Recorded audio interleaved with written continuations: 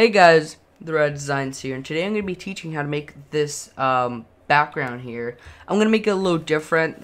This background was a little older, so I'm just going to recreate it a little bit. And first off, just make a new layer. My document size is 1920x1080. That's what I use for my wallpapers, and that's my screen size. So that's why I put it like that. And then we're going to create a new layer and turn it black. Sorry, I made it white. Turn it black, and then just drag your logo in. It's you don't need a logo. You can just put like an anime character or anything really. And then we're gonna make a new layer. Select our brush. Make sure the hardness is at 100, and we're gonna turn down with the brush size with our bracket keys.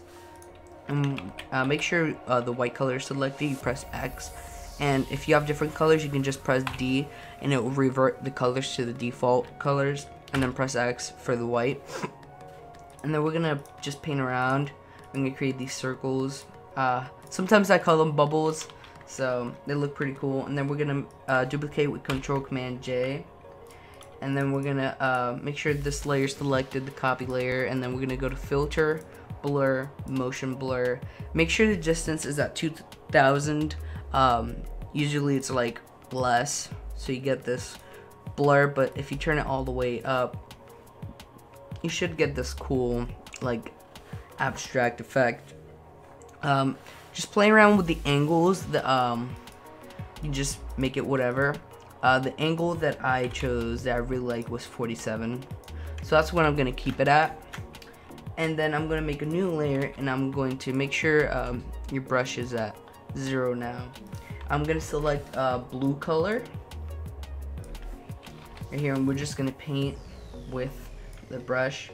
I'm gonna make another new layer, and then we're gonna select hot pink color. It's what I use most. I really like how the red and pink go together. You can also use orange or green or any color really.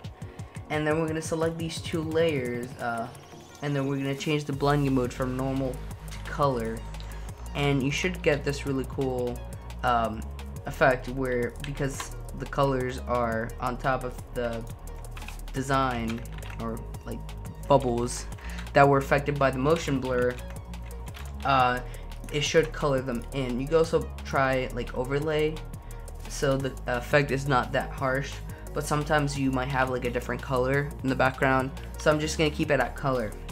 Anyways, and this is a little bit too much for my taste, so I'm gonna go to adjustment layers. I'm gonna play around with the curves, and I'm gonna bring up the dark colors and bring down the white color, so it gives it like a little faded effect. And I'm gonna do the same thing with another curves adjustment layer, but this time we're gonna make an S shape kind of, and then just play around a little bit till you get like your desired effect.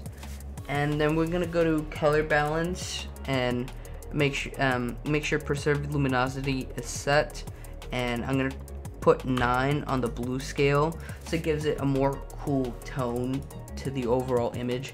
It's what I like to use. If not, you can just put it on 0 and then put it on red and like make it red, and to give it a warmer feel, I guess. Yellows too, but I really like the cool vibes of the not 69, and I really like the cool vibes of the color balance that it gives you.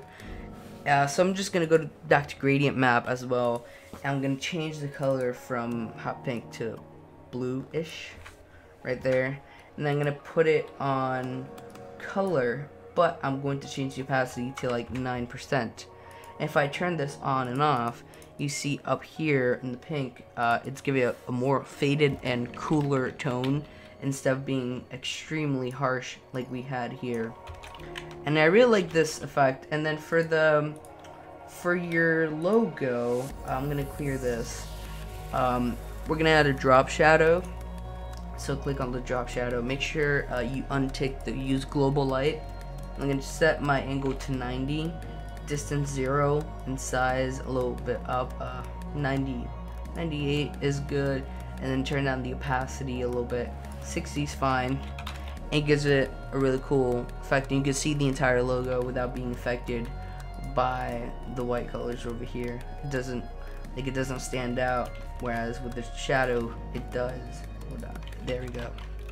And now you have your your wallpaper for your video or for your wallpaper.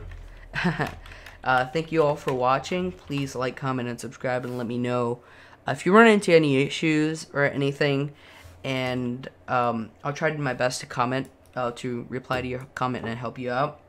And this has been another tutorial by TheRyDesigns, and have an awesome day. See ya!